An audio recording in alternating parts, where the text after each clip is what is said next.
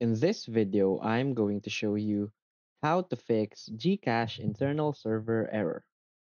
So please watch the video until the end and follow this tutorial step by step to avoid making mistakes. So let's get started. First, you want to open your browser and just go to this website, which is help.gcash.com.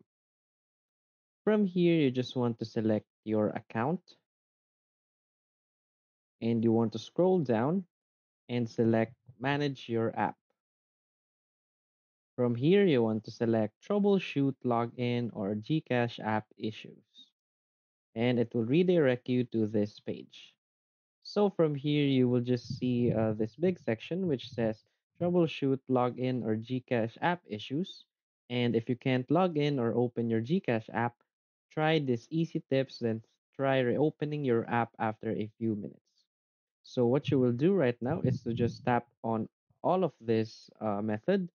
For example, let's try and tap on change your network connection. You will need to follow the steps, which is to force close your app, switch on airplane mode, connect to a different Wi-Fi network, or switch your network connection. And after that, you want to force close and restart the Gcash app and just clear the app cache. So basically, you just want to follow all of the steps right here to fix the internal server problem. So if you find this video helpful, please hit like and subscribe. Thanks.